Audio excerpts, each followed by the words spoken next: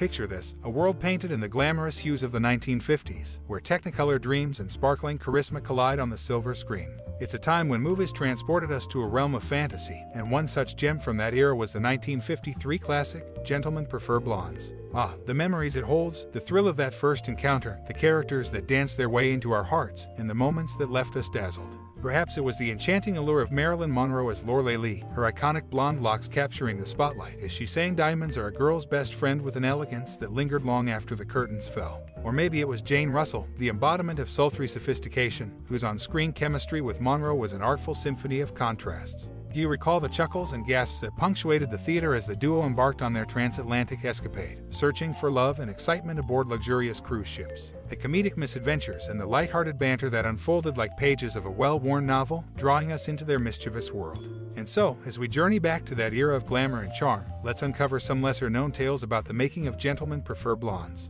These random tidbits paint a behind-the-scenes canvas that adds depth to our admiration for the film. Did you know that the famous diamonds are a girl's best friend gown was actually made of satin and not diamonds? It's the magic of movie making, where illusion seamlessly merges with reality. So, fasten your seatbelt for a trip down memory lane as we explore these delightful nuggets of trivia. From unexpected casting choices to the intricacies of set design, each piece of the puzzle reveals more about the heart and soul poured into this cinematic masterpiece. And now, as the curtains rise on these intriguing facts, let's embark on a journey that blends nostalgia with curiosity. After all, in the realm of classic cinema, there's always more than meets the eye. Get ready to be amazed, entertained, and transported back to a time of elegance and exuberance.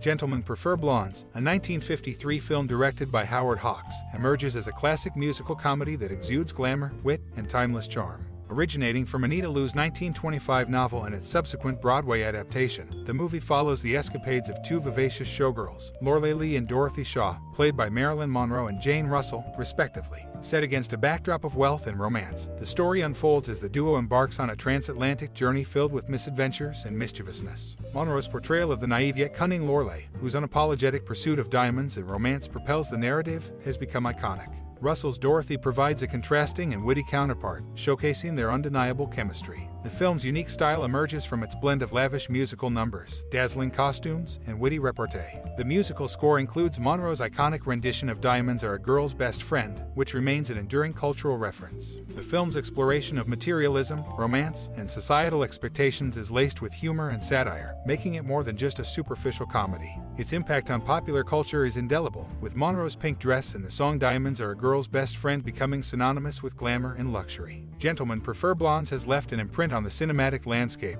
influencing subsequent comedies and musicals. It continues to be celebrated for its humor, performances, and commentary on societal values. In conclusion, Gentlemen Prefer Blondes is a cinematic gem that immortalizes Monroe and Russell's charisma while offering a captivating blend of entertainment and social critique. Its origins in literature and theater, iconic characters, unique style, and lasting impact all contribute to its status as a beloved classic, standing the test of time.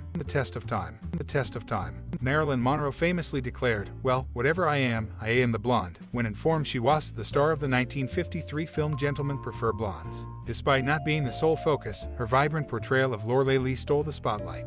In her final interview a decade later, Monroe recounted the disparity in pay between her and co-star Jane Russell, who portrayed the brunette Dorothy Shaw. "She got $200,000 for it, and I got my $500 a week," Monroe mused. Yet, amidst the inequity, she lauded Russell's camaraderie, stating, "She, by the way, was quite wonderful to me." Fueling tabloids' attempts to concoct a feud between them, Monroe and Russell's genuine friendship defied sensationalism. Russell attributed their instant bond to both being Geminis. Remarkably, Russell, married to athlete Robert Waterfield, and Monroe, then with Joe DiMaggio, found common ground in discussing their relationships. As their zodiac connection cemented their rapport, Gentlemen Prefer Blondes turned out to be a showcase of true camaraderie, countering the fabricated drama and showcasing Monroe and Russell's compatibility both on and off the screen. So, while gossip columns vied to pit the two against each other, the authentic friendship shared by these stars shone as bright as the spotlight itself.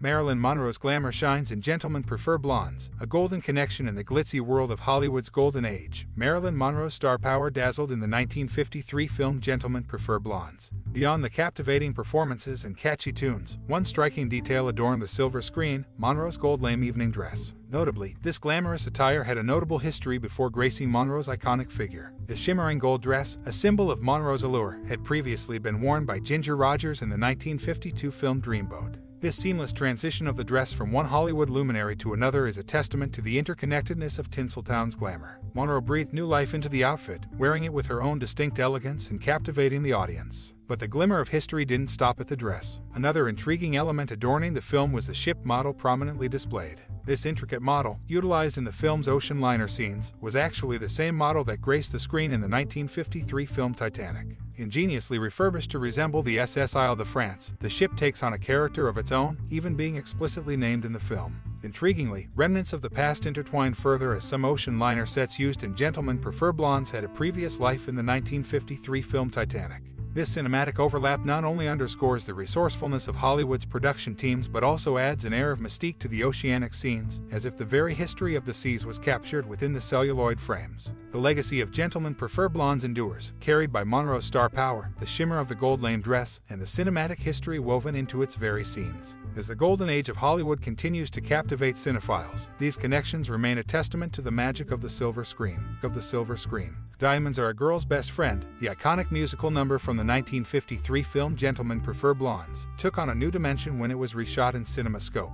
This updated version was utilized as a key component of a CinemaScope demonstration at the Fox lot in March of 1953. Notably, the switch to CinemaScope streamlined the production process, with a mere 3 minutes divided by 2 hours devoted to filming the sequence, a stark contrast to the initial 4 days spent on the original rendition. Producer Darryl F. Zanuck proudly disclosed to Daily Variety the remarkable time reduction brought about by CinemaScope.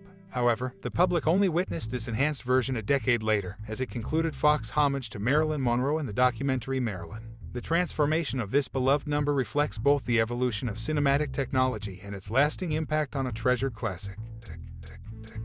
When Varden's mastery shines in coaching for Gentlemen Prefer Blondes in the glitz and glamour of the 1953 film Gentlemen Prefer Blondes, a subtle yet captivating touch of choreographic genius can be attributed to the legendary Gwen Varden. Renowned for her dance prowess and artistic guidance, Varden's influence on the movie's stars, Jane Russell and Marilyn Monroe, is a testament to her talent. Varden took on the task of coaching both Russell and Monroe, tailoring her approach to enhance their distinctive styles. A whispered tidbit from behind the scenes suggests that Varden even lent her own vocals for a particular moment, dubbing the mesmerizing sway of both Monroe's and Russell's derrieres. This seemingly whimsical detail adds a layer of intrigue to the film's production and showcases Varden's versatile involvement. However, the role of Varden extends beyond the realm of dance. During a pivotal story conference with the film's director Howard Hawks and studio head Darryl F. Zanuck, a momentous idea was floated, a subtle transformation of Marilyn Monroe's screen persona. Hawks advocated for a departure from the stereotypical blonde bombshell, aiming to mold Monroe into a more diverse actress. This artistic evolution not only redefined Monroe's career but also cemented her as a monumental film star in the 1950s and beyond.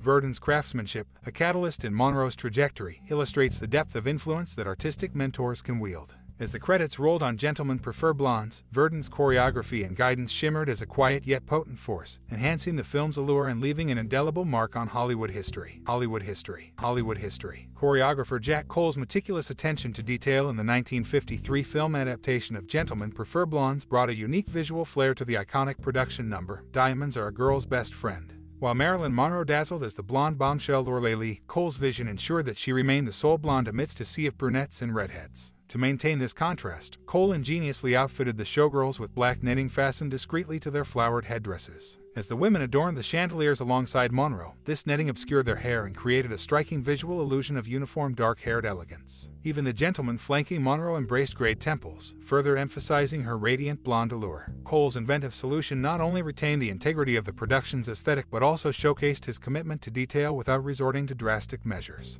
The result was a visually stunning and harmonious ensemble, cementing the film's status as a timeless classic.